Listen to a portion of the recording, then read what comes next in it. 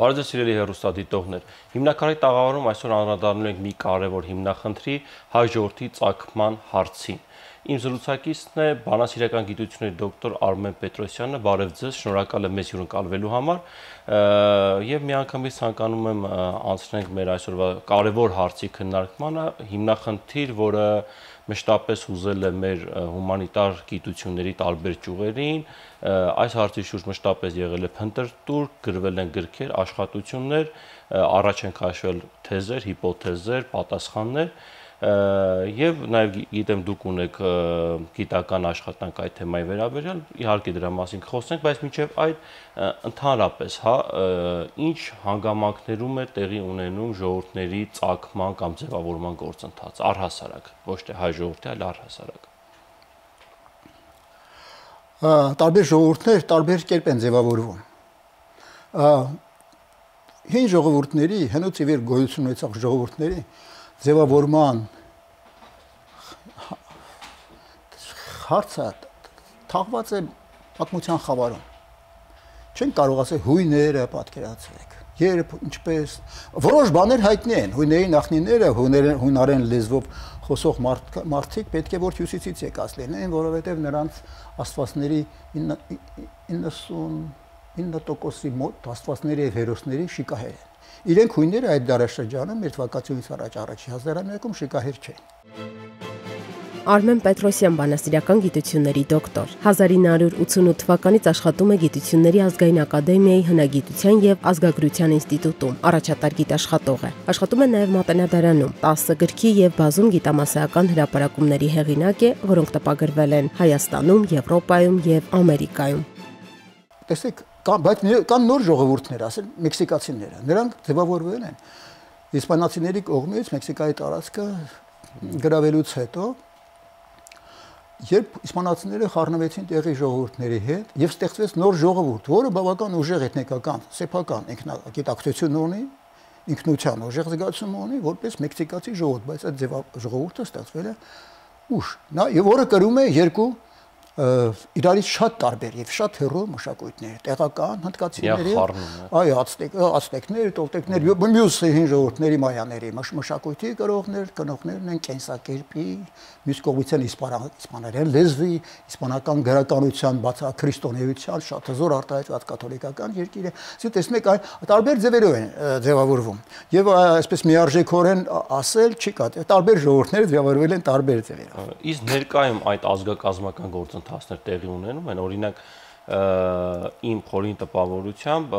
Ադրբեջանում ազգակազմական գործընթացները տեղի են ունենում առնվազն վերջի 1-2 կամ 3 տասնամյակների ընթացքում։ Այսինքն կարող ենք ասել, որ այդ գործընթացը պատմության մեջ ավարտված է, թե դեռևս նոր ազգեր ձևավորվում են եւ կձևավորվեն։ Իհարկե ավարտված չի եւ անընդհատ այդ process-ը անընդհատ է եւ շարունակական։ Հենց հիմա իհարկե ձևավորում են։ Տեսեք,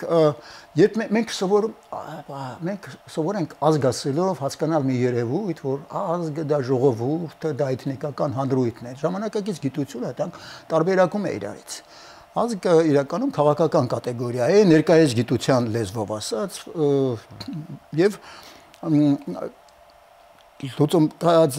եւ ձևավորվում է որպես հենց այդպես քաղաքական երևույթ ժամանակակից գիտության հայացքով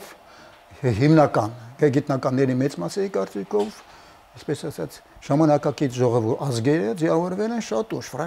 հիմնականում ֆրանսիական հեղափոխությունից հետո, երբ սկսվել է նացիոնալիզմը, ազգայնականություն ձևավորվել է ամբողջ աշխարհում, ազգայնականություն, այդ ժամանակ մարդիկ գրողներ, հրապարակախոսներ, գաղափարախոսներ, կուսակցական գործիչներ, մեթոդական ուղղորդված կերպով ստեղծում են ազգաստեղծ գործունեություն են ծավալում, տեսեք,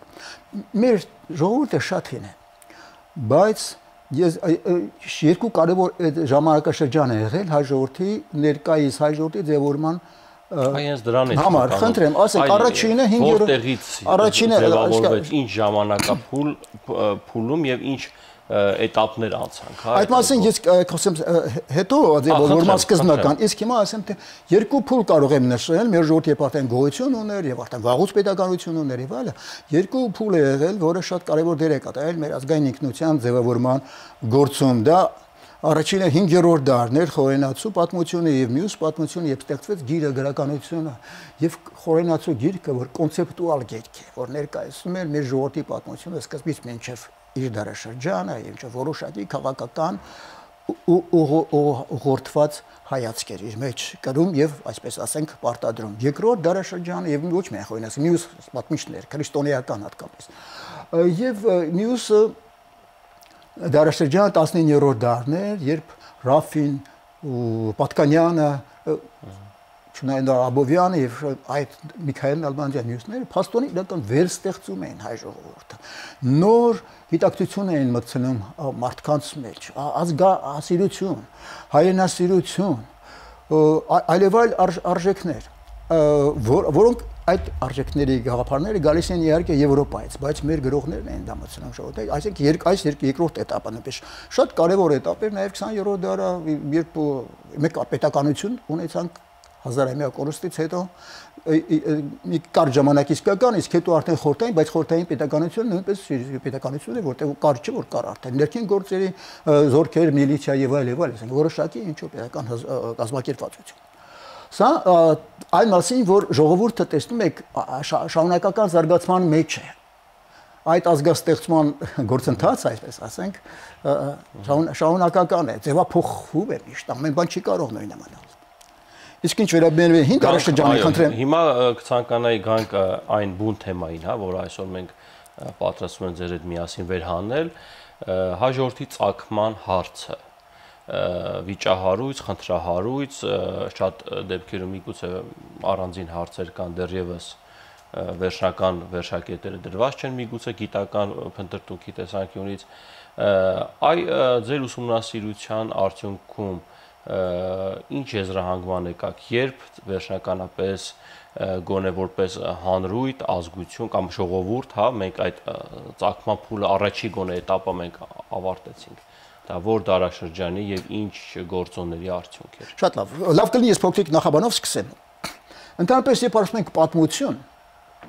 կարծես պատմությունը ինչպես ժամանակի ընթացքում տեղության ամեն մի երևույթ ունի կարծես 3 փուլ, 3 հիմնական փուլ։ Սկիզբ, վերջ եւ մեջտեղի մաս։ Այն ինչ ասում ենք մեջտեղի մաս, դա պատմությունն է։ Այն ինչ որ գրանցված է պատմաբանների կողմից, պատմագիրների կողմից, այն ինչ որ հայտնի է, ինչ որ իսկապես հայտնի է, դա գրավոր եւ այլ աղբյուրներ, դա անվանենք պատմություն։ Վերջի մասը ինչ որ հիմա ապրում ենք, դա քաղաքականություն է, որտեղ արժեք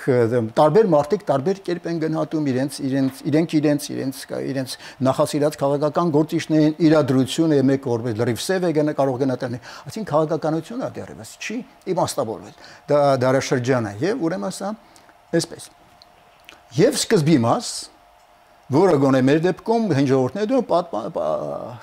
թաքնված է պատմության խավարում, առասպելներ, առասպելական ինչ որ զրույցներ, ավանդություններ, այսքանով հետաքրքիր է, որ սկիզբը նման է վերջին։ Հավատացնում եմ ձեզ, որ կամ դուք ինքներդ էլ նկատում եք, թե ժամանակակից քաղաքականությունը եւ Հայաստանում եւ ոչ միայն մեր տիպի երկրներում ինչքան առասպելականացած։ Ինչ որ լավ է, ինչ որ վատ է, չափազանց մոտեցումներն են առասպելական։ Նույն եւ մեր ժողովրդի ծագման, մեր ժողովրդի ձևավորման, մեր ունեցած տեղեկությունները ներքին առասպելական եւ կիսաառասպելական։ Բայց կարծում եմ բոլոր ժողովուրդներին է դա հարիր։ Կա մի ժողովուրդ, որ եթե հատկապես հին դարերի խորքը գնացող ժողովուրդների մասին է իհարկե, կարծում եմ այնտեղ ամեն դեպքում այս խնդիրը կա։ Իհարկե, եթե այն ժողովուրդները ավելի նորագույն միջնադարում ձեր ասած նույն մեքսիկացիների օրինակ դուք բերեցիք, այդ դեպքում պարզ եւ հստակ տեսանելի է։ Բայց եթե գնում ենք դարերի խորք, հազարամյակների խորք, այս դեպքում հատկապես երբ որ բացակայում են գրավոր աղբյուրներ եւ այլ աղբյուրներ ընդհանրապես, այս դեպքում նորից ստիպված ենք ապավինել առասպելներ, որն էլ տարբեր տարակարծությունների, տարբեր մեկնաբանությունների պիտի բերի։ Հին ժամանակ երբ գիրք չի եղել, կա եղել է ժողովրդական ավանդություն, ժողովրդի հիշողություն, որը անկասկած առասպելական մտածողության կմախքի վրա է ձևավորվում։ Եվ ըստ այդմ բոլոր ժողովուրդների այսպես ծագման առասպելներ որոշակիորեն իրար նման են։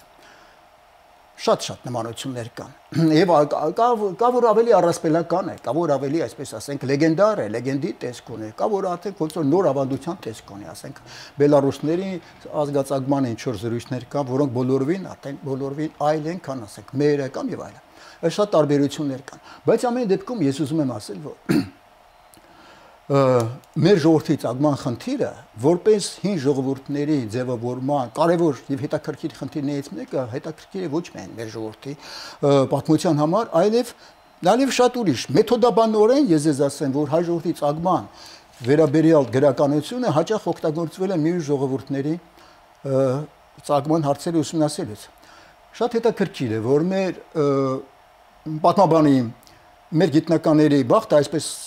մեր դեպքում բերել է, որովհետև Հայաստանը գտնվում է հնագույն քաղաքակրթություններից ոչ հեռու տեղայնացած եւ պատկերացրեք երրորդ հազարամյակից մեր թվականությունից առաջ միջագետքյան աղբյուրները, հետո երկրորդ հազարամյակում արդեն նաեւ փոքրասիական, խեթական թագավորության աղբյուրներ, ասորեստանյան աղբյուրները, հսկայական քանակությամբ հատկապես երկրորդ հազարամյակից հսկայական քանակությամբ նյութ կա մեր հայկական մեր հայրենիքի, հայկական լեռնաշխարհի վերաբերյալ ցեղերի անցեղանուններ, պատմություն, պետություններ, պետական կազմավորումներ, ցեղամիավորումներ եւ այլն։ Իսկ արդեն մեր թվականությունից առաջ առաջի հազարամյակում արդեն հսկայական պետություն, Վանե թագավորությունը, որ արդեն սեփական աղբյուրներ ուներ եւ էլի հիշատակում են թավրավոր արձանագրություններ եւ այլն։ Հսկայական նյութ կա եւ այս տեսակետից մեր, ինչպես ասացի, մեր տվյալները շատ են։ Բավական շատ ավելի շատ են, քան շատ ուրիշներ։ Ուղղակի մոտ են գտնում համաշխարհային հնագույն քաղաքակրթության կենտրոններին եւ մեր երկիրն էլ քաղաքակրթության կենտրոն է եղել։ Եվ այդ տեսակետից պետք է հասկանալ, գնահատել, թե ինչ կարելի է, ինչ եզրակացություններ կարելի անել եղած տվյալների հիման վրա, չէ՞ որ հին արքաները, ասենք, որ գալիս գրավում են այս լեռնաշխարհի որոշ հատվածներ, նրանք շահագրգռված չեն լեռնաշխարհի պատմությունը, էթնիկական կազմը եւ այլն։ Իրենց նվաճումների, իրենց քաջագործությունների մասին մաքսիմում կարող են պատմել։ Այո, նույնիսկ ասենք, Վանի թագավորության արքաները պատմում են, թե ինչ կառուցեցին, ում գրավեցին, անընդհատ արշավանքների եւ ինչ որ կառուցումների պատմություն։ Այդ դրանից ինչ պետք է գտնել եւ ինչ կարելի է գտնել։ Եվ վերջի ժամանակաշրջան առաջի փուլը ձեր հետազոտության մեջ ձեր ընդհանրապես որ շրջանը մենք կարող ենք համարել, որ հայ ժողովրդի ծագման կամ ձևավորման առաջի փուլի ավարտ կամ սկիզբ կա նման մի դարաշրջան, որ առանձնացվում է։ Ասեմ ձեզ, այդ հարցը ես կարծում եմ, որ պետք է շատ հետաքրքիր եւ կարեւոր լինի եւ մեր պատմաբանների համար, եւ ուսանողության համար, պատմության եւ ոչ միայն պատմության, այլ բանասիրական ուղղությունների, ուսանողների, բոլոր մասնագետների, ոչ մասնագետների եւ մեր ժողովրդի համար, ինչպես ասեցի, հնագույն պատմությունը, ժողովրդի ծագման խնդիրները բոլորին են հետաքրքրում։ Երբ մարդ ուզում է ինչ-որ բան հասկանալ, միշտ սիրում է մարդու մտածողությունը այդպես է կարող։ Սիրում է նայել հիմքը, նայել արմատին։ Հասնել արմատին, այո։ Հասնել արմատին։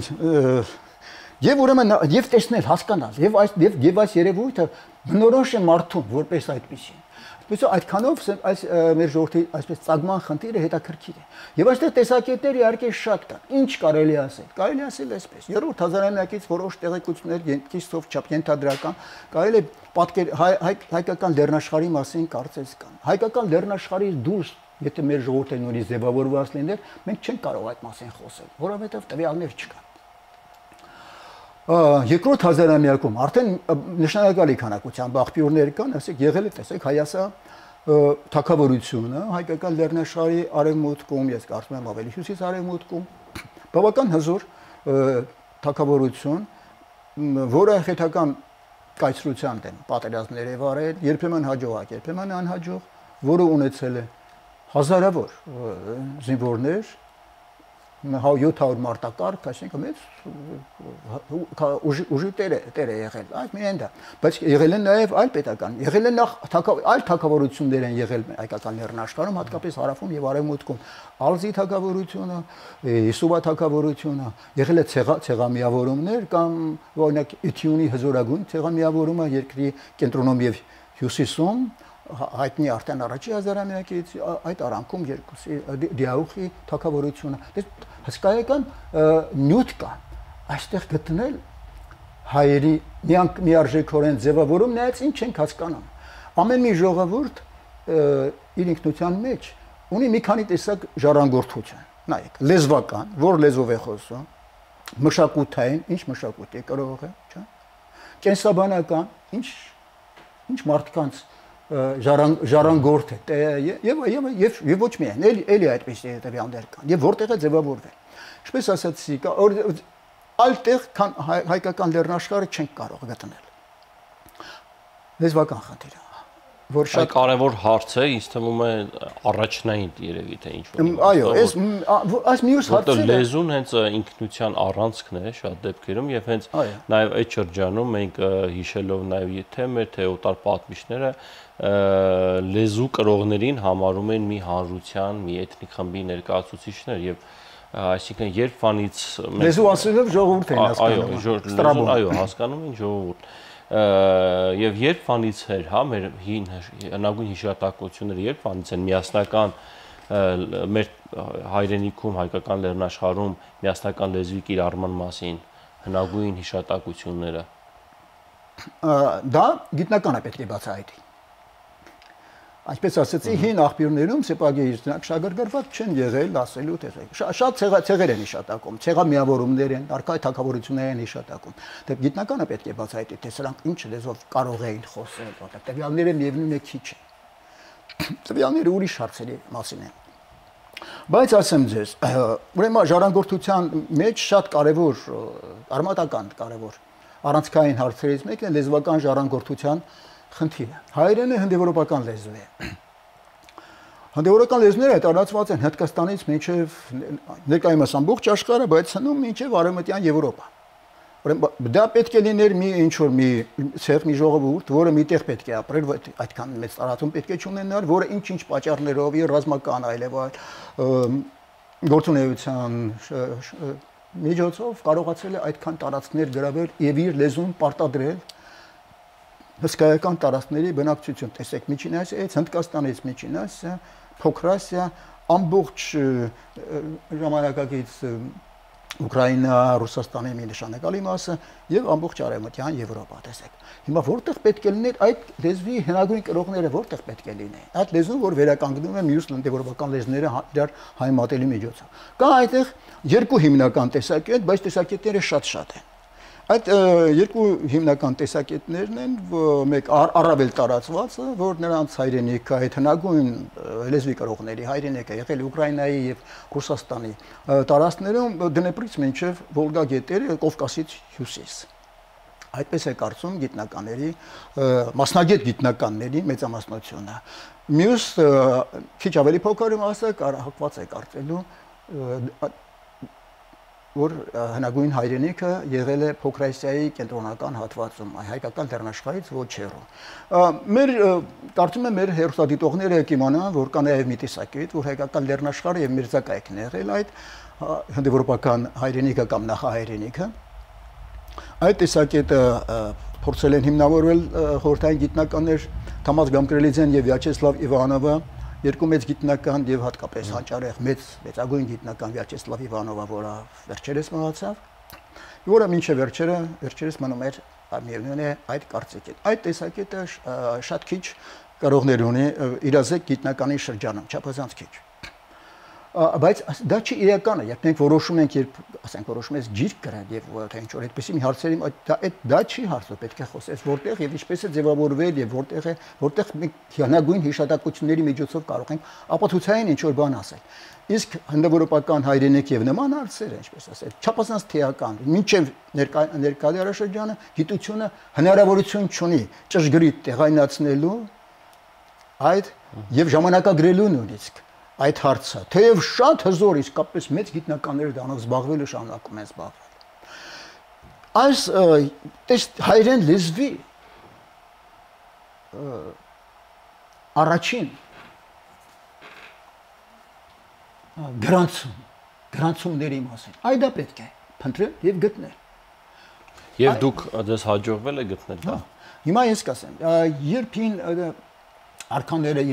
նվաճում են հայկական լեռնաշխարհի տարբեր հատվածներ, նրանք գրում են, չէ, այսինչ թեղը նվաճեցի, այսինչ թեղի, այսինչ թագավորին հաղթեցի, սպանեցի, այսքան մարդու գերի տարա եւ այլն։ Այսինքն պահպանված են շատ ցեղանուններ, շատ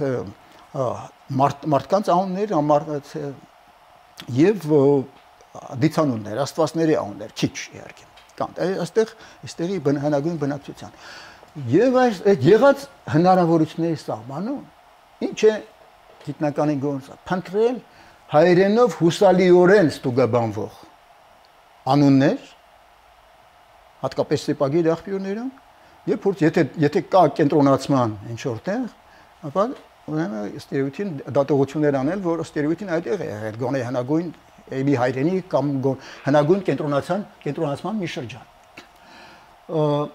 Հայ ժողովրդի ձևավորման խնդրի վերաբերյալ կա 3 հիմնական հիպոթեզ, 3 հիմնական վարկած։ Առաջինը դա խաթի 3-ն էլ կապված են հայ ցեղանվան ստուգաբանության հետ։ Առաջինը, որ կարծում են հայ ցեղանունը կապված է խեթերի թագավորության կայսրության անվան հետ, խաթի, որ իբրև կարող է լինել նաև հաթի տարբերակ եւ այդ հաթից լեզվաբանորեն հնարավոր է որ առաջանալ հայ ձևը։ Այդպես է կարծել։ Դա հիմնադիրն է Յենսեն անով մի գիտնական, Պետեր հետո արդեն այդ տեսակետի կրողներ Իգոր Դիակոնովը երկար ապնդում է։ Քիչ մարդիկ են այդ տեսակետի կրողներ եղել։ Շատ ավելի տարածված է Հայաստան թագավորության անվան եւ հայ ցեղանվան կապի ուրեմն տեսակետը ըստ այդմ մեր ցեղանունը գալիս է այդտեղից գիտնականների մի մասը որ գտնում է այդպես է գտնում բայց լեզվով այդ հայաստանցիները հայեր չեն լեզվով բայց հայացել են եւ իրենց ցեղանունն են թողել այդպես լինում է մյուս մասը գտնում է որ չնրանք հենց հայերեն էլ խոսել են երկրորդ տեսակետ երրորդ տեսակետը այդ տեսակետը առաջ է քաշել Նորայր Մարտիրոսյան 1924 թվականին հետո շատ կարողներ ունեցել Ղափանցյանը, Ջավուկյանը, Գագիկ Սարգսյանը եւ շատ ուրիշներ եւ նաեւ Արտասամանյան շատ գիտնականներ հենց Կոնկրելիձեն Իվանովը եւ այլն։ Եվ երրորդ տեսակետը, որ առաջ եմ քաշել ես 1983 թվականին եւ տպագրել եմ այդ մասին արդեն 84 թվականից, տեսեք արդեն ինչքան ժամանակ է անցնում, համարյա 35 տարի։ Իմ տեսակետի համաձայն հայոց օրրանն է, հայերեն լեզվի կրողների օրրանն է, Էթյուն երկիրը ուրատական աղբյուրների, որը գրավել է ներկայիս հետագա հայկական այրարատ նահանգը, այսինքն խորհրդային մեր Հայաստանի մոտարպես շրջանը որոշ ավելի հարավային տարածքներով։ Դա եղել է շատ հզոր ցեղամիավորում, որը մշտական կռվի մեջ է գտնվել Վանի թագավորության Ուրարտուի արքաների հետ։ Երբ որ մենք ասում ենք Ուրարտու, թվում է թե դա միասպես ինչ որ միասնական մի մեծ պետություն, այդպես չի եղել։ Այդ արքաները ամեն տարի վերանվաճում են իրենցից տարածքները։ Այսպես որ ասում ենք Ուրարտու, դա ասենք Ֆրանսիայի կամ Ռուսաստանի կամ այսպես թեև կայսրություն էր, բայց այդպես միասնականացված չէր։ Անընդհատ վերագրավել են։ Եւ դա բնակեցված է եղել այլևալ ժողովուրդներով։ Ես ուրեմն կարծում եմ, փորձել եմ հիմնավորել, որ օրանը հնագույն Հայաստանը մեր թվականությունից առաջ առաջի հազարամյակում պատմական ռեալ տեղեկություններով պետք է լիներ այդ հայկական այրարատ նահանգի տարածքը։ Տեսեք, այրարատում են եղել հայկական բոլոր մայրաքաղաքները, կարելի ասել, սկզբից Արմավիրից մինչև Երվանդաշատ, եղել է քաղաքական, կրոնական, բոլոր մշակութային մի մշտական արքայական արքոնիկա այստեղ պետք է գտնվեր։ Բարբառը պետք է այստեղին լինել միշտ։ Որտեղ որ թագավորական արքոնիկն է ապրել, թագավորի ընտանիքն է ապրել։ Այս կենտրոնական երկրի սիրտն է, կենտրոնական նահանգը։ Ես ուրեմն փորձել եմ դա ապացուցել, կարող եմ օրինակներ, դա չի նշանակում, որ միայն սկզբանե է այդպես եղել։ Կարծում եմ, որ հայ կնահապետը երբ գալիս է ըստ լեգենդի հիմնավորվում է Հայաստանում, նա առաջին անգամ իր ապրելավայրը ստեղծում Վանալիճի հյուսիս-արևմտյան շրջանում, Հարք նահանգում պատմական, հետագա Բուլանախ, Մարասկերտի շրջանն է, որտեղից են նախնիներն են Իվեջայլոց։ Դա ավելի հարավ է, քան Էթյունին։ Թեև չի բացառում, որ Էթյունի ժամանակին ավելի մեծ բանն այն է, որ երբ նայում ենք հնագիտորեն, հայկական լեռնաշխարհի հնագիտությանը, դա կարող ենք ասել, որ սկսած արդեն թերևս ուշ բրոնզե երկրորդ մրցակցությունից առաջ երկրորդ հազարամյակի առնվազն վերջին շրջանից, բայց իրականում ավելի շուտ ամբողջ լեռնաշխարհը, բացի ծայր արևմտյան եւ ծայր հարավային նահանգներից հնագիտորեն նույնական է եղել։ Այսինքն շատ հնարավոր է եւ նույնական է եղել այն մշակույթին, որը մենք ունենք հետագայում, որ բացամենք Հայաստանի պետության մեջ է մեր հնագիտությունը զարգացած եւ մենք դա գիտենք։ Հետագայում միայն արդեն շատ վերջերս մենք սկսեցի լավ ծանոթացանք արդեն Թուրքիայում, Արևմտյան Հայաստանում բացահայտված նյութերի հետ եւ կարող ենք ասել նույն բացարձակապես նույն պատկերն է եղել այնտեղ բացի ծոփքից, բացի արևմտյան ծոփքի եւ այդ աղձիկ ծոփք եւ կորդուկ հարավային նահանգներից ամենը հնագիտությունը եղել է նույնը։ Մինչեւ Ուրարտական պետության ձևավորումը, որը մեր թվականից առաջ արդեն 9-րդ դարում ամբողջովին վերափոխեց տեղի հնագիտությունը, այդ հնագիտությունը բերված, ուրիշ նոր է, դա կայսերական